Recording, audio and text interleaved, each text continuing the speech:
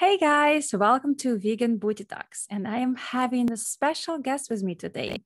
She's IFBB Pro and she competed in Science 2014. She began weight training and competing after becoming vegan in December of 2012. After 12 NPC shows and 5 national shows, she attempted to get her pro card. She is full-time working at TPA. And originally, she went vegan for animals and loved being a vegan bodybuilder. Let me welcome Sahar Vogt. Hi, how are you, girl? I'm good. Thank you so much for having me. I'm so excited to talk to you, and thank you for saying yes to this opportunity. So I loving to see that you are a vegan bodybuilder. And we're going to talk a lot about this today. But before we start talking about that, I just want to let everyone know out there a little bit more about you. I hope my introduction was full. But anyways, tell everyone where you're from and what do you do for a living? Yeah, so currently I am living in Tacoma, Washington. I've been here for about 2 years, but I grew up in California. So I moved up here to be a little closer to my sister. And I work as a retirement plan administrator for small retirement plans. So basically I do accounting and compliance for retirement. And then I'm also an IFBB Pro bodybuilder. Yay, that's amazing. So when and where did you get your pro card? So I got it in 2019 at NPC USA Championships in Las Vegas. So it was my sixth attempt and finally got it. So in 2019. Oh, wow. Cool. And are you a bikini pro or you are the fitness figure? Yes, that's a great thing to mention because I have first figure pro in my podcast. That's so excited. Yeah, I actually started in bikini and then moved into figure 2 years after I started. Wow. Okay. Can you tell us a little bit more about this journey? Absolutely. So I started bodybuilding around 2012 and decided to do my first show in 2014. And that was in bikini. And it went great. I had a lot of help from just some people I met at the gym. So I did my first couple shows in bikini, and the feedback I received from the judges were just that my legs were too muscular. So I wasn't going to do well in bikini. So I decided to try my first figure show, and it went well. And just continually got feedback from judges, improved on what I could, and then eventually was able to earn my pro card. Wow. Okay, that's awesome. That you're switched to the other division right in the, in the right time, that you wasn't trying to push to something you're not fit. And I'm really happy to hear the story. So have you had a coach who tell you that, or just the judges' feedback, like how you actually find out about this? Figured out. So I had a coach that mentioned that my legs might be a little too muscular for the bikini division. And we wanted to try just to see how it would go. And I did terrible in my bikini show. So afterwards, I messaged one of the judges and asked, just be straight with me, tell me what I should do. And he just said, with the size of my legs, I wasn't going to do well in bikini, and that I should just focus on growing to grow into the figure division. So that's what I did, and it worked out. Awesome. Now let's talk about how you actually find out about veganism in the first place. Yeah, so I grew up eating meat. I didn't know much about the vegan lifestyle or anything until about 2012. I was living in Colorado, and I got a job at a dog daycare and boarding facility. And my boss was a vegan. So and she's fantastic. So she was quite the activist. So when we met, she was very outspoken on giving me books and telling me which documentaries to watch. I don't know what's okay to say, but the first book I ever read was Skinny B.I.T.C.H. If You can anyone's ever read savor, yeah, you can say wherever you want. so the book title Skinny Bitch, and I read that, and I started discovering what happened in factory farms and what went into animal agriculture. And I think it took like one documentary, and I just thought, well, I'm not eating meat anymore. So I went vegetarian first, and then after I read Skinny Bitch, I said, that's it, I can't do dairy either. So I went vegan, and that was December 2012. Wow. Okay. So would you recommend this book to anyone out there who interesting? Absolutely. And the great thing about Skinny Bitch, and I apologize, I can't remember the author's name, but it's entertaining. It's really funny. They do use profanity. It's a really in your face, hilarious book, but with a lot of great points on the dairy industry and animal agriculture. So it's a great way to educate, but also be entertaining. That's so fun. I didn't read this one. I have to check this out. It's good. Okay, we're gonna add this book into descriptions down below the podcast, guys, or who watch the video down below the video. That's awesome. And can I ask you what documentary that was that changed your life? I believe that one was Forks Over Knives, I think was one of the first one. It was so long ago, I forget what was the very first one I watched, was the documentary. And then there was other just YouTube videos that she would send me links to. So I can't remember exactly, but they would be the really in your face ones about what happened, the graphic videos that, you know, you can see on YouTube. So the documentary was Forks Over Knives. And then just a plethora of YouTube videos was enough. Yeah, it's so interesting. Can I ask you straightforward? Because sometimes I, as a nutritionist, send people videos like that about true vegan and dairy.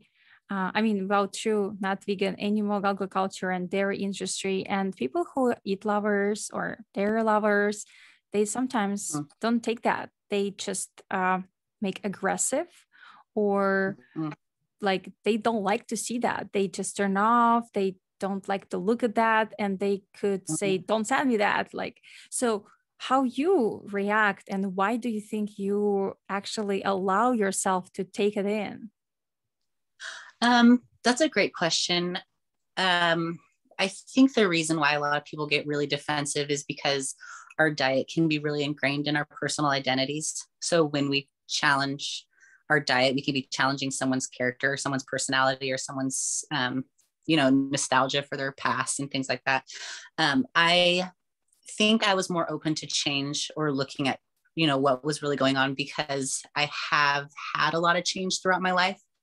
And I've always prided myself on changing myself with new information. So I'm not really, there's not really hills I'll die on. If I am presented with new information, I'm open to change in any aspect, not just my diet, but any kind of beliefs I have. I'm very information forward. So it was easier for me to accept that. And once I started doing the research for myself, it became an intrinsic change. So I didn't feel like she was forcing, or my boss was trying to force me to change. I think I felt like she was giving me the information for me to research myself and want to make the change for myself rather than her trying to make me change. Mm-hmm. Yeah, that's so good answer. Thank you so much for sharing this. Yeah. And what difficulties did you encounter when you start trying vegan diet? Yeah, that's a great question. So first I'd like to say I love it now where there's vegan food everywhere. Yeah. So for those that were vegan back in 2012, it was a little more difficult. And I can't even imagine before that, in the 90s, what kind of food options you had. But the difficulty for me was, I think, figuring out what to replace meat with. So generally my diet, I would always have some type of meat or fish in my meals. So I just would have to figure out what could I put in place of that. And I think it wasn't so much thinking about what nutritionally was comparable. I just felt ingrained in my mind that there had to be an additional thing. So I think it was hard feeling like I had a complete meal without it. So just getting used to just taking it out or substituting it was difficult. And then the second piece was probably finding food without milk ingredients. I think everything is kind of sprinkled with some type of dairy or some type of fish oil or sauce or something. Isn't So it crazy? Yeah. Yeah. Sometimes you just even like, sometimes it just blow my mind. Like Yeah. why you have milk substitutes, like let's say in, I don't know, soda, 0-calorie soda, like for example, right? Why do we Yeah. need milk powder and everything? Yeah. Yeah. Yeah. Awesome. So I got, So yeah, I'm sorry. Keep going. I just got really good at reading nutrition labels and ingredients. Yes, yes. So is your boss or someone else help you to actually find out those, meat and fish substitutes, or maybe you just Google research? Yeah. So my boss that had introduced me to veganism was really good about it. When I'd work with her, she would show me what she'd have for lunch or things like that. That would really help. And also, I feel like I really learned how to cook once I became vegan because, I wanted to substitute with something. So I learned how to make lentils and I learned how to cook beans and things like that to make them feel like a whole meal. So I think the Google research was a big part of it. Yeah, absolutely. I'm kind of breaking down. Did you hear me right? Yes. Okay, good. So is your having a coach at that time, or you was doing a bodybuilder show, did you compete in this time of your transition, or you went to bodybuilding after you become vegan? Mm-hmm. So I did. I started bodybuilding after I became vegan. And I did have a coach who helped me a little bit with my diet. It was the first time he had helped a vegan or a vegetarian do a diet for a bodybuilding plan. And the way we did it is we kind of took a traditional bodybuilder diet and just substituted the chicken for tofu or the fish for seitan. And that worked out really well. And it really helped me discover that I can do well with carbs. So we kind of just relied heavily on carb sources and tofu. So it was a real trial and error in the beginning, but yeah, he was good about helping me. Awesome. And like, did you feel anything behind the scene in bodybuilding when, especially in figure, when people realize that you are vegan, did you feel like anything about questions, how you manage that, how you actually can build the muscles and stuff like that? Absolutely. I know probably every vegan or vegetarian gets the question, where do you get your protein? And I feel like as a bodybuilder, you get it 3 times as much. Yeah. Which when I first became vegan, I felt it was an old question, right? Like, where do you get your protein? Where do you get your protein? But now I just see it as an opportunity to educate. And I take it as a good thing when someone asks me because they're interested in veganism. But yes, that was a really interesting, when I started doing well in bodybuilding, people wouldn't know I was vegan, or I'd introduce myself and they didn't know I was vegan. So we'd talk about bodybuilding and then they'd find out. And it's a great way to transition someone's thinking, if being able to see someone that's doing well and say, oh, plus she's vegan, you can do it. It's a possibility. So I've really tried to take that as a positive, that I like surprising people. Yes, I like that idea too. I like that you're not pushing straight forward. You're not this type of vegans who trying to, teach everyone how to live their lives. This is I don't really appreciate. So that's amazing. Did you feel any changes in your health, in your performance in the gym, overall feeling when you transitioned to veganism? Oh, absolutely. I think I lost 10 pounds the first month that I cut meat out of my diet. I slept better. My energy was better. My mood was better. So that immediately, I think that those are the things that I noticed. And then I've also noticed my endurance in the gym. Because I became a bodybuilder after I was vegan, I can't compare what it was like if I was a bodybuilder that ate meat versus not. so I'm only not eating meat. However, compare my endurance to other people I lift with or other people I work out with, I notice I can kind of go a little bit longer. I'm ready to jump back inside a little bit quicker. So I think it has really helped my endurance and my recovery. Yeah, that's a common thing that I heard all the time when I interview a vegan athlete.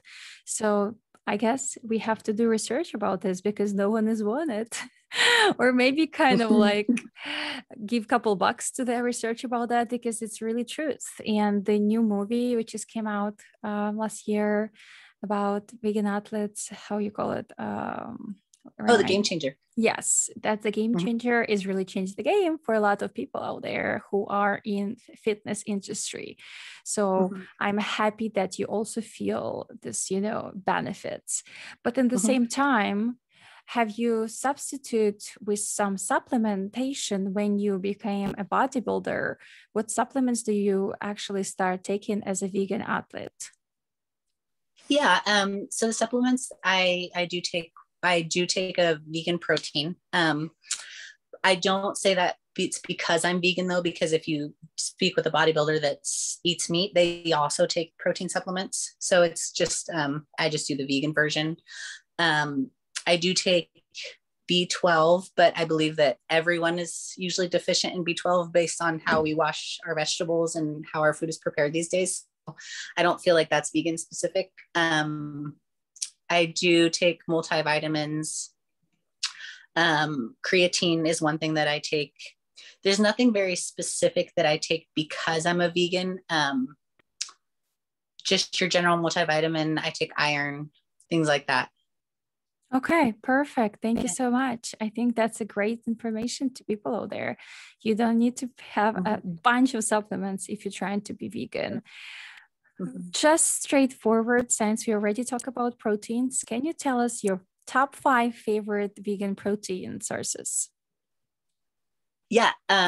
So seitan is probably my favorite. Are you talking about whole foods or powders? Doesn't matter. Okay. So seitan's my favorite, and I actually make my own. So I eat it twice a day. And then I would say my second favorite would probably be tofu. I eat tofu 8 ounces a day. And then I also like tempeh. I do try to get protein from vegetable sources like broccoli. Lentils I really like. And then if I was going to go into the protein powders, I do soy isolate. So that's the one I go to. But I also like potato protein, surprisingly, has a great amino acid profile. And I like hemp. Nice. Thank you. That's awesome. And if you're going to look in your diet, can you tell us, for example, just an example, one of your favorite high protein meals per day? Yeah.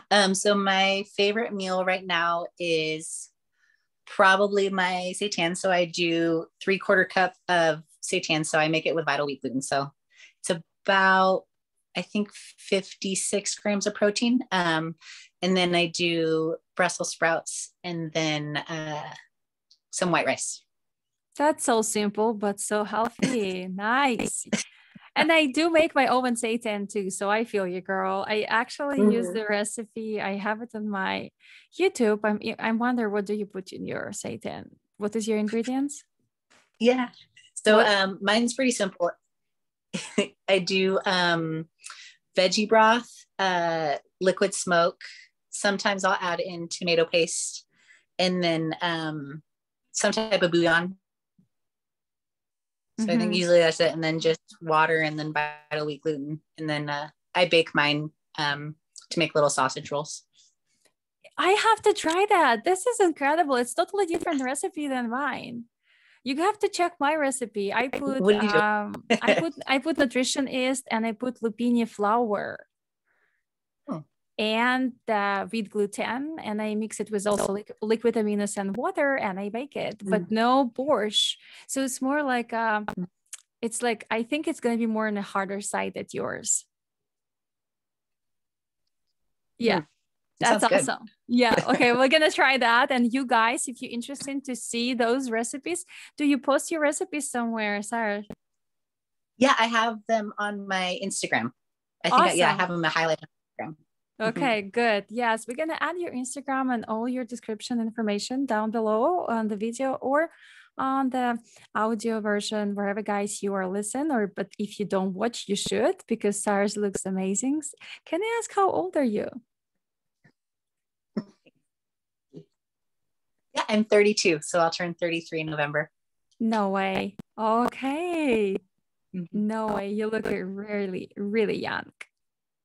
Thank you. I think it's got to be help with the veganism. Yeah, I think too. So can I ask you also, are you a natural athlete? Yes. Awesome. And do you actually believe in, professional level nature bodybuilding? Oh, sorry, you broke up. Do I believe what? Yeah, I'm sorry. I said, do you actually believe in natural bodybuilding on a professional level? Yes, it's hard competitively. So I think there are natural federations, I think, that are awesome. I believe there's a really big one in Dallas. There's a show that's for natural athletes that I think has a large amount of vegan competitors. I think it's kind of one that all the vegan competitors try to do every year. And I'm blanking on the name of the federation, but yeah, I think natural bodybuilding federations are great. Okay, but I was actually asking about even IFBB Pro. Like, do you believe like a vegan nature athlete possibly could be an IFBB Olympia champion? Yeah, I think it's possible. I think difficult. So I think really time will tell. In bikini and figure, I think it's possible. I think in the bigger divisions, it might be a little bit harder, but I think for those two, it's possible. Why do you think it's harder? Putting that kind of muscle mass on for vegan or meat eating, I think is probably pretty difficult to be competitive, especially because I think most to all of the competitors at that level are going to be not natural. So you're going to be going against people that just are enhanced and have that upper hand. Yeah, I feel you. I know what you mean exactly. So when you got your pro card, you was a nature athlete. So how did you feel that time when you got your pro card? Do you remember? Oh, I cried. Especially just trying so many times. And I had placed second and third at national shows where I just didn't get it. So the second I got backstage, I think I just sat there and cried for 5 minutes. it was an incredible feeling. Wow. So when is your next show? Do you know? I don't have one planned. I normally try to do them every year. But I'm going to take probably the next 10 to 12 months off and try to get bigger, because that's been my feedback, is just to put on more muscle mass. So we'll do that for about a year. And then maybe around this time next year, I'll try one. I love it. So as a natural bodybuilder, as you can hear, guys, she's going to take a 1 year off, at least 1 year, to put muscles on. And that's what it takes, right? So you usually take about a year off your seasons between the show, or how you usually, manage that? Yeah, so I typically I've been doing around 8 months between shows, and my feedback has kind of been consistently to put on more muscle. So we decided this next year we're going to take a lot more time and allow for that growth and just not rush into a prep again. So we'll kind of see how everything looks maybe around next summer. And if we feel that I've put on enough muscle, we'll try for a show. But if not, then I'll just keep growing. Amazing. I love that. So how you deal with the struggle when you go out of your season and you have to put your muscles on, you have to put body fat on too. And me being a coach, sometimes it's really hard to deal with the clients who don't understand that. So how you deal with yourself? Do you feel like it's hard for you to gain weight, or it comes to you naturally easy? So it's varied throughout my years competing. When I first started, and you're right, I usually say that that's probably the hardest part of bodybuilding. It's not the diet or going into the gym. It's the 3 weeks after a show and being okay with the weight gain. So when I first started competing, it was really difficult for me. I would get anxiety, and I actually developed binge eating after my first couple of shows. That took a little bit to get out of it. And luckily I had great coaches and great friends and family that helped me with that. The last 2 years, it's been a little bit easier because I stick to a diet year round. So I make sure I just have structure around my diet. But for anyone that's dealing with that, I think it's really important to know that everybody does. Like, it's not uncommon. It's not something to be ashamed of. I saw a therapist once for it that really helped. But it just takes really just being kind to yourself, knowing that it's going to happen. I think preparation is important for those things. Communication with your coach. I'm sure there's a lot of people that might be scared to tell you they're dealing with something like that, but the more communication you have with your coach, they can help you. Yes, I agree with you. Absolutely. So, can I ask you to share a little more about your binge eating struggle and how you actually deal with that, just for someone who may have the same problem right now?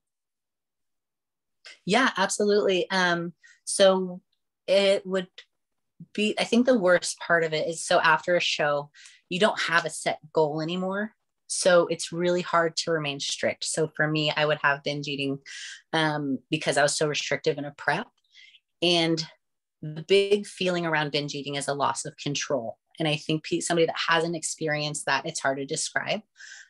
So you'll just keep eating. And the hard part is that loss of control. So what I've done is I'll kind of try and identify what emotion I'm having while I'm binge eating, or what kind of triggers that. And a lot of times it's if I'm bored or if I'm stressed out, and then I'll start eating or something like that. So I try to identify the emotion first so I can stop myself from doing that.